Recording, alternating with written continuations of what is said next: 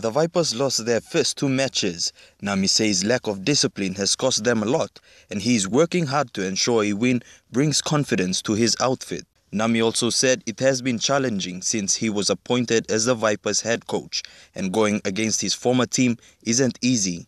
Many people have critiqued the Vipers halves combination as one that needs a lot of work and direction in the field of play. In other matches, defending champion Egmark Rabal Guriers will go head-to-head with PRK Mandy Muruks in Kokopo.